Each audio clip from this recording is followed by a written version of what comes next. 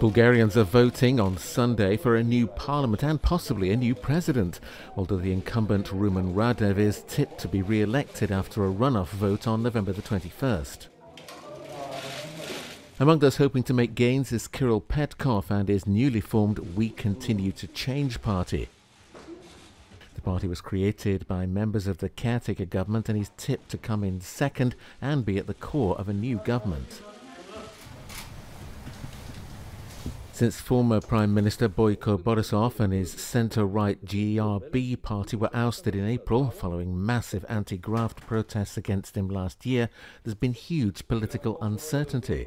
This is the third parliamentary election this year, with opinion polls pointing to another inconclusive result.